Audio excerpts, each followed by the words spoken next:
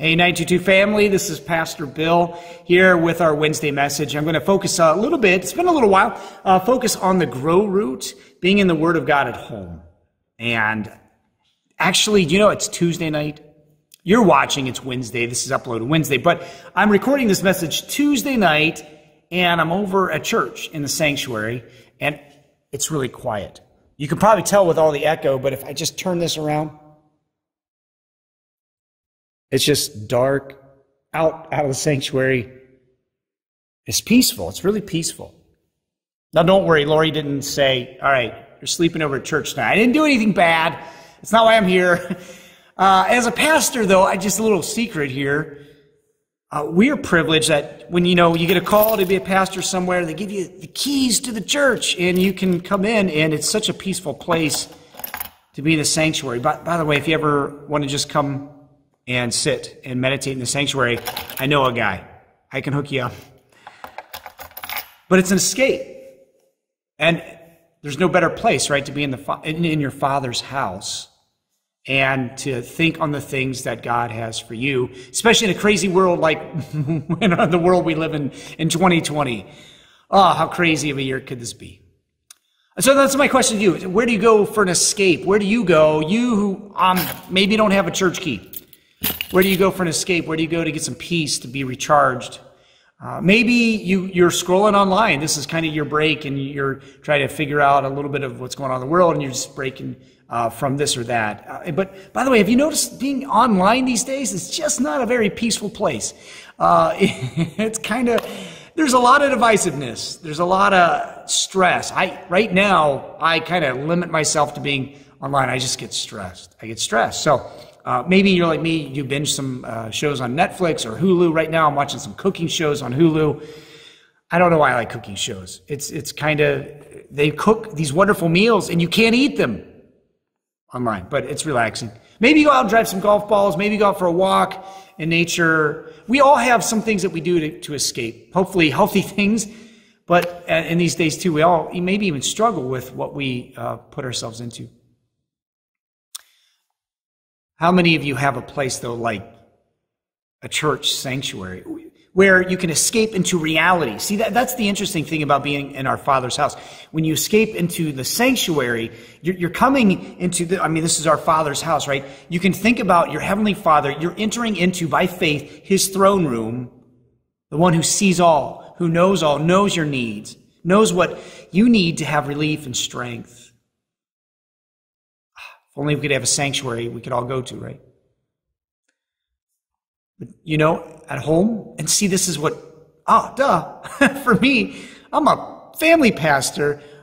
I think we ought to, in every home, just have it permeated with the Word of God. And you know what? That's the thing. In your home, did you know this? The greatest place that you can escape, it can be right in your home. Your home can be a sanctuary. Your home can be this refuge. You don't need the walls of the church to meet with God. We meet together as a church, and that's a special meeting and a special presence of the Lord God. But at home, you can meet with God, and there's no greater escape. Because it's not fictional, it's not binging on some show where it's all make-believe. It's going into your Father's throne room. And He sees you, He knows your needs, and He calls you, for Christ's sake, His dear child. All of this I'm thinking of comes from Matthew's Gospel. I'm just read to you a little word for your meditation today, kind of your personal devotion if you haven't done one yet. Matthew chapter 6, verse 6. Jesus says this: when you pray, go into your room, close the door, and pray to your Father who is unseen. And then your Father, who sees what is done in secret, will reward you. What's that reward? Well, peace and joy and patience. Your God is with you. He sees what you're going through. He knows all your stresses, all your worries. And in that moment, as you pray to Him and reflect upon His word of promise, it's peace. And that's what the world needs right now, right? People to be strong in Him, to be people of peace, to speak about all these issues and things with love, forgiveness, and compassion, especially for those who have lost it. and who are violent and angry and divisive, to have compassion on them. So I'm hoping that as you look for an escape, and we all do, the greatest place that you decide to go to is maybe in your own room, close the door, and just pray to your Father in heaven. Let's do that right now.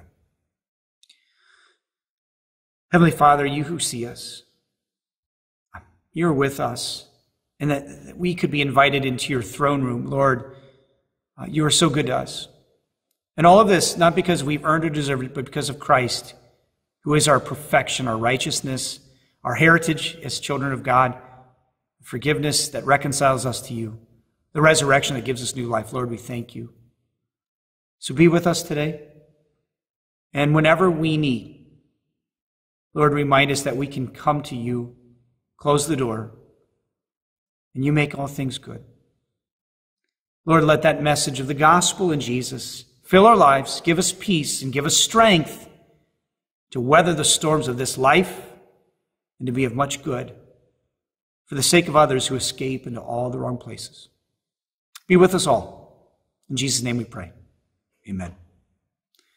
Blessings on your day, everyone, and may your home be the sanctuary that we all long for. God bless.